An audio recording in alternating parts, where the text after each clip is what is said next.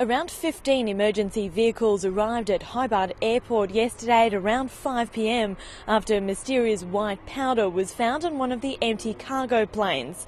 The emergency vehicles included 9 Tasmania Fire Service engines, Tasmania Police Forensics, several ambulances and the Australian Federal Police vehicles, which all crowded the plane. A number of people believed to have been exposed to the powder were taken to hospital overnight to undergo decontamination, but were released without any injury. The process was carried out by the Specialist Hazardous Materials Unit of the Tasmanian Fire Service. All commercial passenger flights were unaffected, and a sample of the white powder has been taken by Australian Federal Police for testing and investigation today. Samantha Brett, Sky News, Hobart.